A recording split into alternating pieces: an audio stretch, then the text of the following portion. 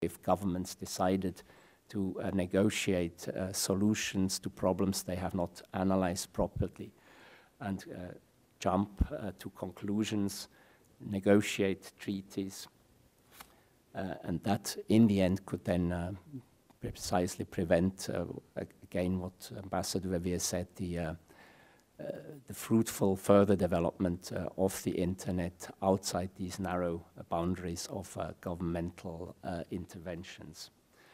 So the best case scenario, there I would also agree, is to continue as it is in a multi-stakeholder context, what I like to call a soft governance approach through the sharing of experience, the sharing of best practices, the exchange of information, learning from each other how best to improve working with the internet, on how to tackle problems, not through treaties, but through best practices, by adopting best possible policies. The IGF, of course, has been, as I said at the beginning, we seem to be singing from the same hymn sheet, but we have to accept that not everybody seems to be doing so, and there are, of course, others who have different views. And the IGF has been criticized for being a talking shop, for not producing what often is called concrete results, as a UN meeting normally produces some type of agreed text, a resolution, declaration, agreed conclusions.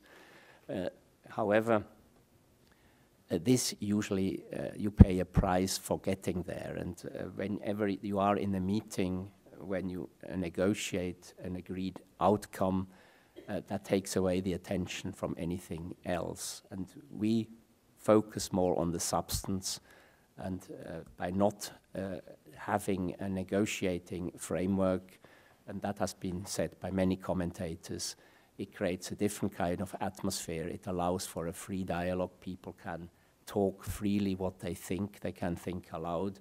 What they say today will not be held against them tomorrow in a negotiating context. So this apparent weakness is seen by many as the strength of the IGF, that we don't negotiate texts. Now, we're coming up in the phase of renewal.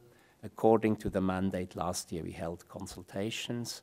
The consultations in Sharm el-Sheikh revealed that a large percentage of participants, I think close to 90% of people who responded online and at the meeting itself, were in favor of continuing the IGF within existing parameters. That does not mean that they did not propose improvements. Everybody who ever goes to a meeting knows exactly what should be done differently and could be done better, and I think we all agree on that.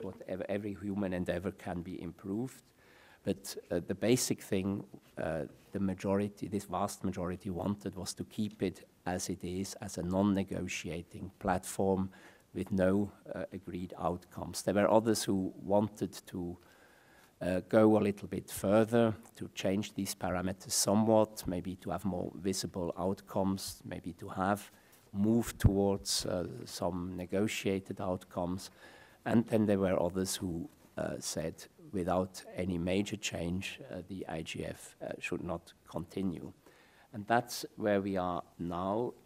Paradoxically, all the IGF work, also as a continuous improvement, learning from the past, has been done in a multi-stakeholder context, but now it goes back to governments, which is fair enough. Governments decided to start this experiment. Now governments want to review whether this experiment worked and decide whether to continue or not.